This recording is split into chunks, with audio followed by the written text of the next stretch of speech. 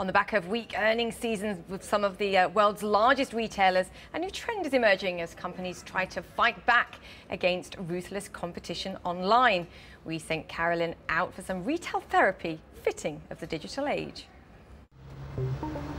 You don't have to go far in London's high-end shopping districts to see some gaps in this season's lineup.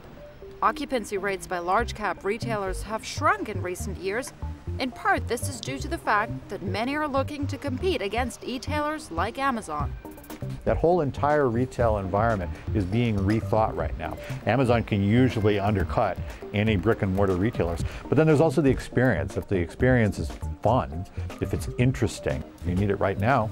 You want to buy a dress or a suit for a party tonight, you've actually got to go.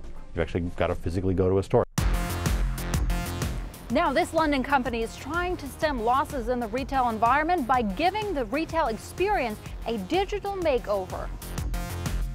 Welcome to Flux, a new retail experience store designed to pair up the interactivity of online retail with experiences only possible in a physical store. The Flux Lounge is an ability to showcase to corporations and retailers what innovation means for their business and how they can accelerate their business processes by utilizing the latest technology. The store features everything from video walls and holographics to virtual dressing rooms that can change outfits in a flash.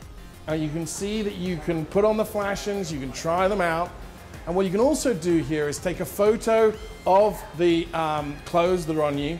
You can email them to your Facebook page or your Twitter page, get your friends to say, actually, that looks awful or that looks great. And then you get feedback instantaneously while you're at the fashion shop. And the system has different capabilities for different retailers. From fashion to homeware, the company says it's all about generating customer involvement. If you read something, you retain 10% 2 weeks later. But if you play, share, or do something, you retain 70 to 90% 2 weeks later.